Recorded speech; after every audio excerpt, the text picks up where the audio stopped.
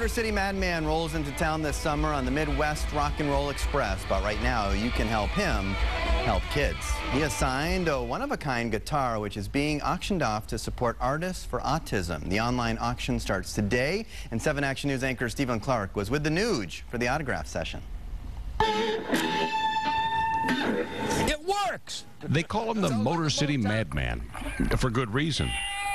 Ted Nugent lives on a planet in a slightly different orbit than the rest of us. Are you kidding me? When was the last time Bruce Springsteen signed a box of ammo?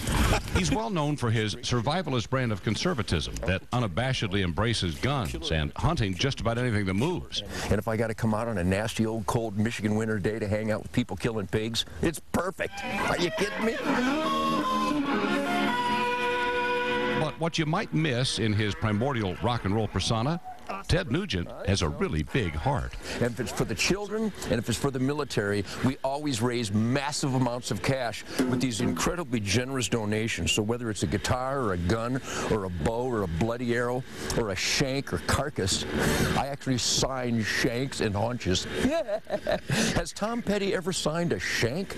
Today I've traveled out past Jackson to Ted's Sunrise Ranch to talk to him about signing this guitar. I'm going to take this incredible one-of-a-kind, all-American rhythm and blues rock and roll master guitar animal, and I'm going to put the big old greasy Uncle Ted signature on it just to make sure that it never plays any Caucasian music.